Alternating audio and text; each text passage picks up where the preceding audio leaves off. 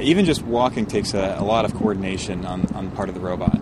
On the joystick, I just hit the forward button and it goes. But it's actually coordinating all 6 legs to work in sync. And the usual walking gait has 3 legs as sort of one virtual leg, and then the other 3 legs as the second leg. And that's called an alternating tripod gait. And that's the same thing that you'll see insects using, because it's very stable for 6-legged critters.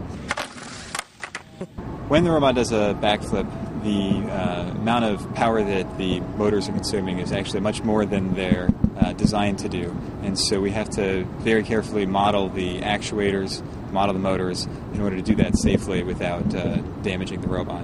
One of the fun things about taking the robot out of the lab is showing it off to pedestrians walking by, and kids or dogs or other people coming by always get a kick out of seeing this robot bounce around and do these kinds of jumps and flips.